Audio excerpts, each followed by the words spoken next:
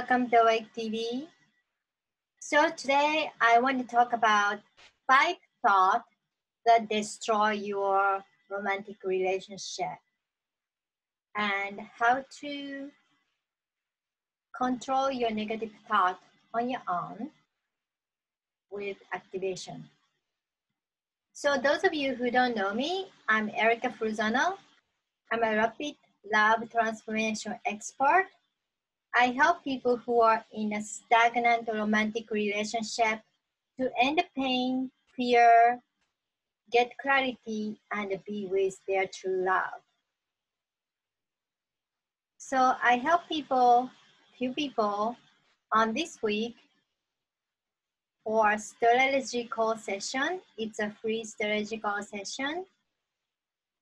So you can discuss about the issues and we'll find out what we can do to move forward in more positive direction and having an amazing relationship in 2020. So let's dive into it. So what kind of thoughts are really bad and destroying your relationship? Number 1,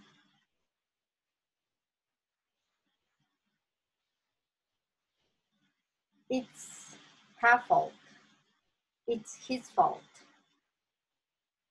You know, when you start thinking, whatever the issue you're having in a romantic relationship is 100% the other person's fault, and you have nothing to, fix or offer some kind of compromise, that's a problem because it takes 2 people to tango. So when you think the other person is 100% wrong or 100% like problem of not doing something, you really want to think deep if that is true or not. Most of the case, it's not going to be 100% the other person's fault. You want to think that way for whatever the reason. And then if you're not flexible enough to meet the other person in the half of the way, how can you have a relationship? You know, it's not an equal relationship. Number 2, you don't apologize when you mess up during a relationship. It takes courage and the braveness to apologize. You know, we tend to justify our action. We want to explain like why we did this or why this happened. But explaining the situation isn't apology. Sometimes when you are in messy, situation, the other person only want to hear, I'm sorry. I fucked up. I hurt you. It was my fault. What can we do to move forward from here? You know, like if the other person never apologized, you're always like thinking, okay, some kind of like thorn is stuck in your heart. You know, when is he gonna apologize? Just like the person is buying you some nice stuff or buying you dinner or being suddenly sweet and nice to you, that is not apology. And that cannot be replaced for the apology. Number 3, betrayal. When your partner is betraying you for whatever the form, like two persons, they have to have a certain definition what the betrayal is. But if the other person is completely trusting you and stab you in the back, that is a huge factor to destroying the relationship. You know, it takes time for the other person to heal and go back to the love level the same as before. You're like, your heart is completely shattered and broken, you know? It takes time. And I mean, even if it doesn't take time because you know, like special healing technique like I have, it just takes at least some time to go back to where you are at, to love the other person. You know, unless we are like Jesus Christ for real, we're like human beings. It's like so difficult to just forgive in a snap of the hand and just forgive in 1 second and go back to like cheery and oh, I love you so much. It doesn't work that way. Number 4,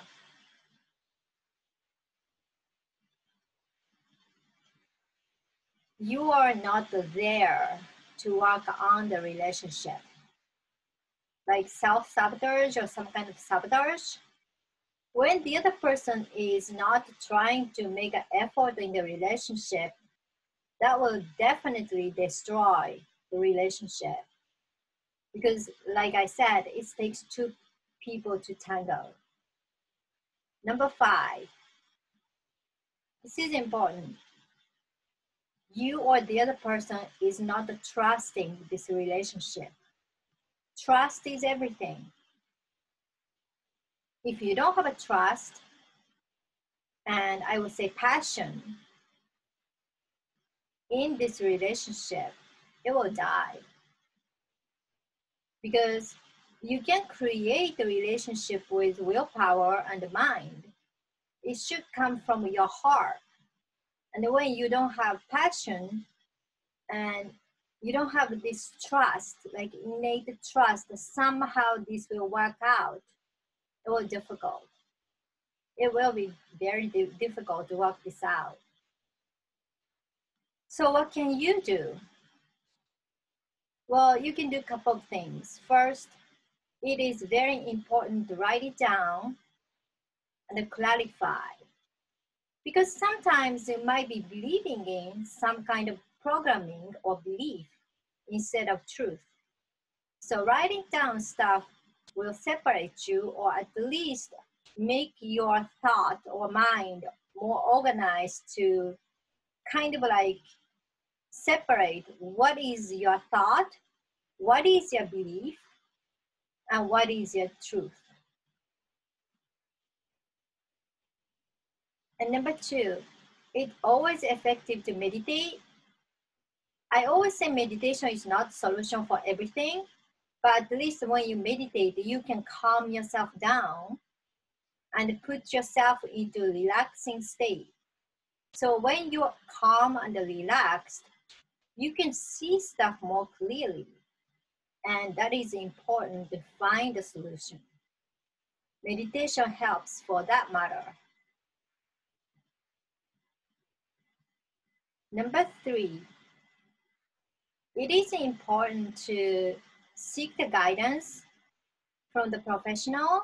You know, sometimes people like me, I offer a free strategy call for the people who are in a stagnant romantic relationship to end the pain and the fear, get clarity, and be with their true love. So you can ask me for help and I can help you to clarify what you're going on and see how we can transform together about your situation. Fast. So you can ask for the help from the professional, and also You can talk about what you're going through with your friend as well. At least your friends can give you emotional support, which is important, so you don't have to go through everything on your own. Okay, so that's what I wanted to share for this episode. Thank you so much for watching. Please like, share, and subscribe. I see you guys next time. Bye.